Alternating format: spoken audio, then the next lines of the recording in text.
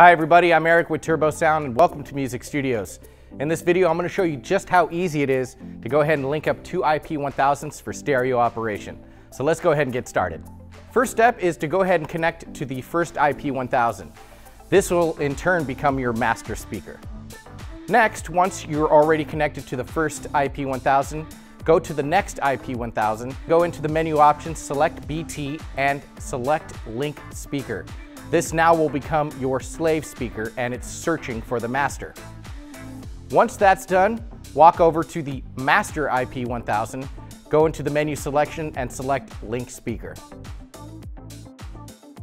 Once that's done, you can go ahead now and connect to the Turbo Control app for all DSP and speaker functions right on your wireless device. And it's just that easy to go ahead and link up two iP1000s for a stereo operation. I hope this video helps. I'm Eric with Turbosound. For more in-depth tech specs and media, please visit turbosound.com. Thanks for joining me here at Music Studios, and I'll see you next time.